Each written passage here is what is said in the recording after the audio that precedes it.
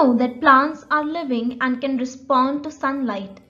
Photoperiod is the period of time each day during which an organism receives illumination, that is, simply the day length.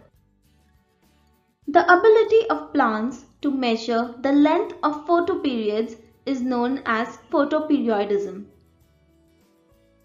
Flowering, seed germination, asexual reproduction, and seed dormancy in plants are triggered by the photoperiod of a certain length. This specific photoperiod is called as the critical day length. Length of critical period varies between species and plants. Thus, we can classify plants based on their photoperiodism as long day plants which like to work for a long day, short day plants that like to wrap up their work quickly and take a long break, and then as day neutral plants who are unaffected by their photoperiodism.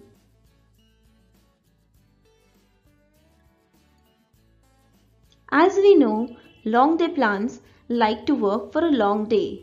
So, when the daytime is more than the night time, we see flowering. But since they do not like big rest times, there is no flowering if the night time is more.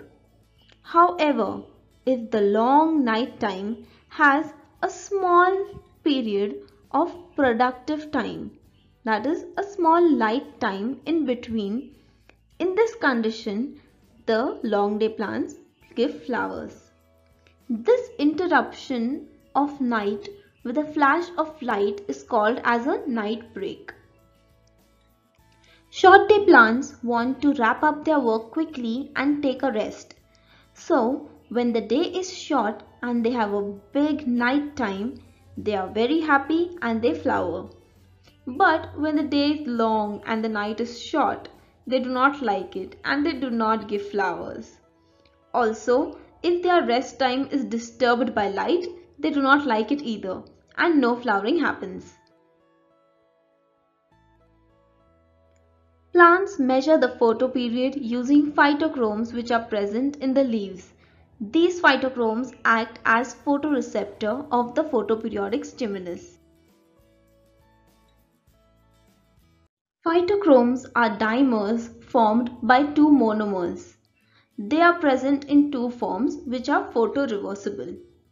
Phytochromes are naturally synthesized in the PR form. When the PR form is exposed to red light, it is converted to the PFR form. This change can be reversed by the exposure to far red light. Thus, in response to the photoperiod, the leaves are capable of sending signals that regulate the flowering and seed germination. Exposure of the plants to red light or far red light leads to photoreversible of the phytochrome PR and PFR. The presence of PR or PFR determines flowering in long day plants and short day plants. When long day plants receive a flash of red light, they produce flowers, that is in the PFR form. However, when they are exposed to far red light, flowering is prevented. The exact opposite happens in case of short day plants. Red light, that is the PFR form, prevents flowering in short day plants, whereas far red light or PR form promotes flowering. A trick to remember this will be by remembering the company Leaf Research Foundation Private Limited. This means that long day plants in presence of red light will give flowers due to the PFR form.